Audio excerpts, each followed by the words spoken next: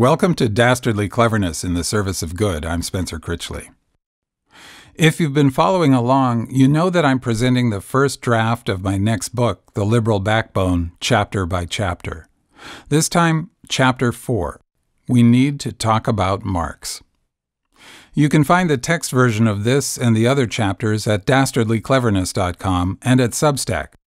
I hope you'll follow me on Substack at substack.com/@Spencer Critchley. Those versions have links and footnotes as well. As always, I welcome any comments, suggestions, or corrections you may have. Here we go. Last time, I talked about the woke left's belief that the Western worldview, including liberalism, amounts to a structurally oppressive illusion. This time, where that belief comes from. There are lots of sources we might look at, from Plato, the Bible, or the Hindu Vedas, down to the present-day physicists who speculate that maybe we are living inside a matrix-like simulation. But one in particular has been influential on the development of theory, the intellectual foundation of woke left thought. That is Karl Marx. Hang on. Does that mean that all those MAGA people are right? Are the woke just a bunch of Marxists? No, but that claim isn't based on nothing. Theory is complicated, but some of its key concepts are inherited from Marx in modified form, and it becomes much easier to understand theory if you understand something about Marx. I'll start with his concept of structural oppression. Marx believed that in the original human society, there was no oppression. We lived in communal harmony with nature and other people, enjoying and sharing the fruits of our work. This belief was common in Marx's time. He lived from 1818 to 1883. It's often referred to as the myth of the noble savage and attributed to the Enlightenment philosopher Jean-Jacques Rousseau. But Rousseau, in turn, had other influences. The myth was inspired by explorers' encounters with indigenous people in Australia, Polynesia, and the Americas. Many Europeans projected onto these people their own fantasies of a primitive Garden of Eden, where human nature had not yet been corrupted by civilization. For example, in 1770, Captain James Cook wrote this about Australian Aborigines. "They may appear to some to be the most wretched people upon earth, but in reality they are far more happier than we Europeans. Being wholly unacquainted not only with the superfluous but the necessary conveniences so much sought after in Europe, they are happy in not knowing the use of them. They live in a tranquility which is not disturbed by the inequality of condition." Marx was influenced by a variety of such sources. Rousseau was one of the most significant. Another was the American anthropologist Lewis Henry Morgan, who studied the Iroquois. Morgan believed the Iroquois still lived in the earliest form of society, which he described as matriarchal and cooperative.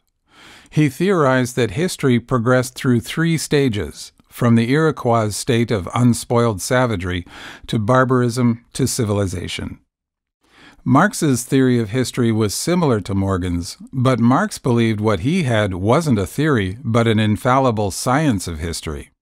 That meant it could also predict what would come next, the way laws of nature could predict the paths of the planets. He compared his work to Isaac Newton's for both its method and its importance.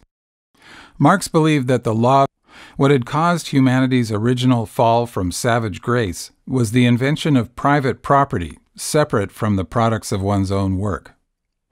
First, early technology had enabled us to produce more than we needed.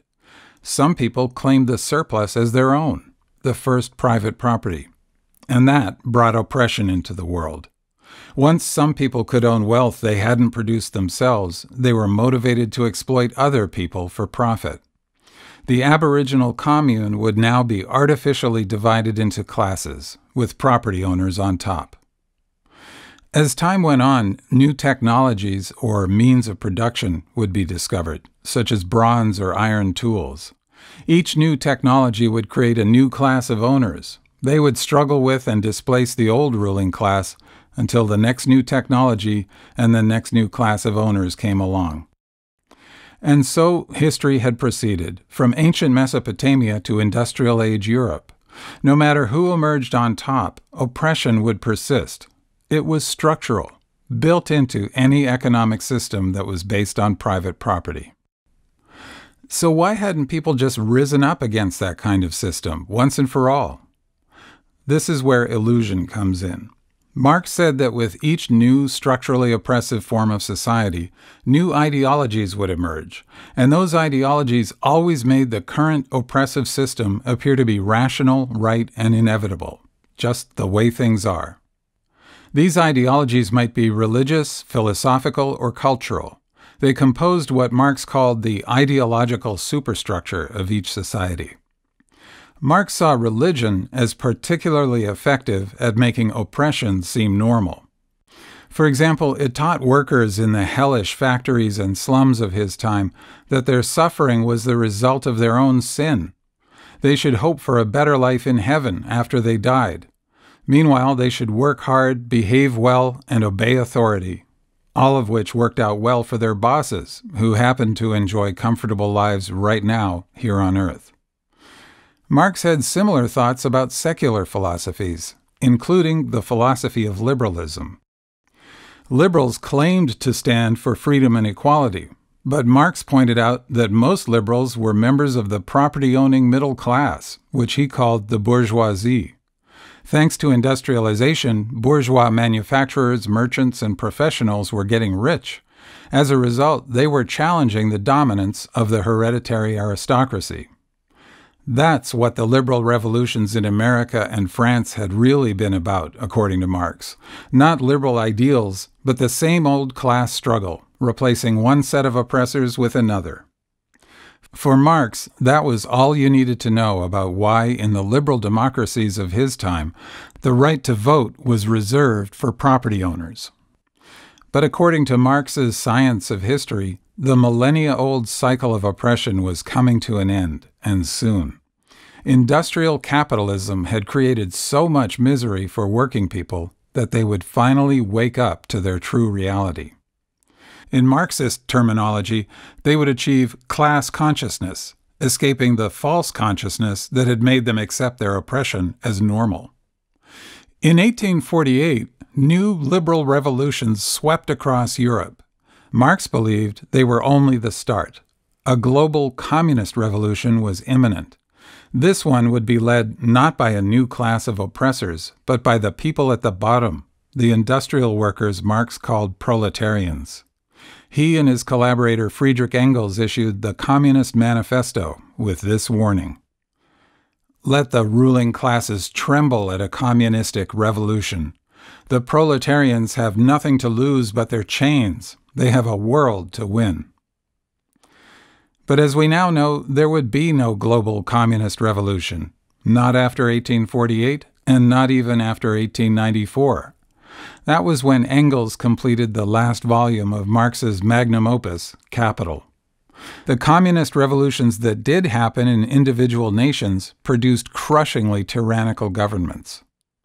Subsequent generations of Marxists would have to explain why history had failed to follow its predicted path. That effort would lead, via many branching paths, to present-day theory. We'll get there next. Thanks for listening. I'll be back soon with Chapter 5.